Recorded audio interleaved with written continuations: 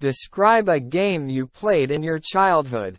You should say what the game is, when you played it, who you played with, how you feel about the game.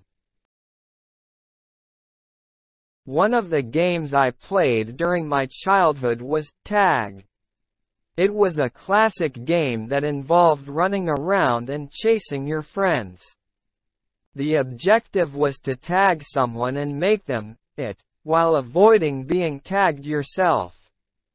We played this game during recess and after school with my classmates and friends. It was a fun way to burn off energy and socialize with others. We would often come up with variations, like freeze tag or tunnel tag, to keep the game interesting.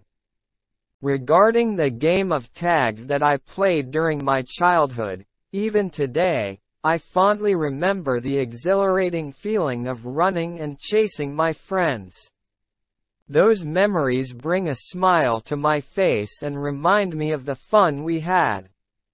Looking back, I appreciate the simplicity of that time, where we had to use our physical abilities and strategic thinking to have fun.